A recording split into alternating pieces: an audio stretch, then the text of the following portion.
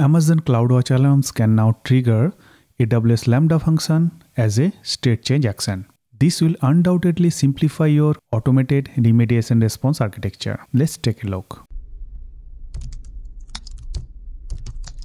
For this demo, I will create one CloudWatch alarm against the CPU utilization of this EC2 instance. When the CPU utilization will cross 80% threshold, this Lambda function will be invoked as an alarm action. Let's print the event object to see what CloudWatch delivers in the JSON payload to the Lambda function. Open CloudWatch console and click Create Alarm.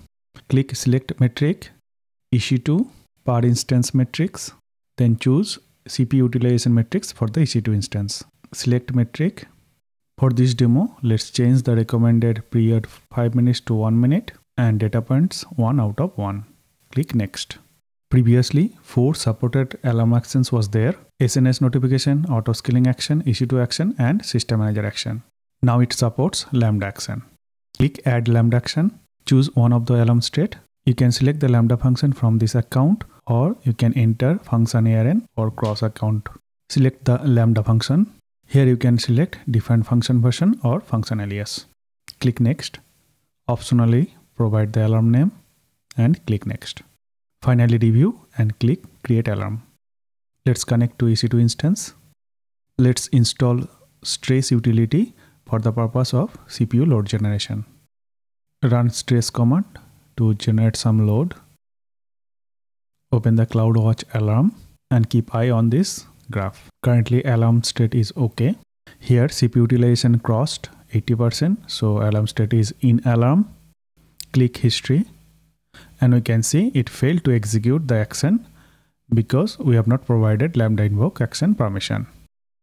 Let's kill the stress process. Open the Lambda function, click Configuration, then Permission. Now we will add necessary permission to resource-based policy. Select AWS service. CloudWatch Alarm is not there, so select Other. Enter unique statement ID. Provide the principal lambda.alarms.cloudwatch.amazonaws.com. For alarm ARN, go to CloudWatch, click this item and copy the alarm ARN from here. Paste the ARN, select Lambda invoke function action, click Save, and we are good to go. Alarm state is okay now. Let's generate load again using stress command. Open CloudWatch Alarm and wait for the state change from OK to in alarm. Open history and now we can see successfully executed action. Open the Lambda function, click Monitor and check for invocation cloud metrics. As expected, we can see one invocation here. Click View CloudWatch Logs, Log Stream.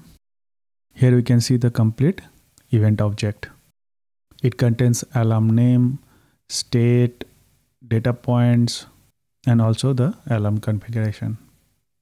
Thanks for watching.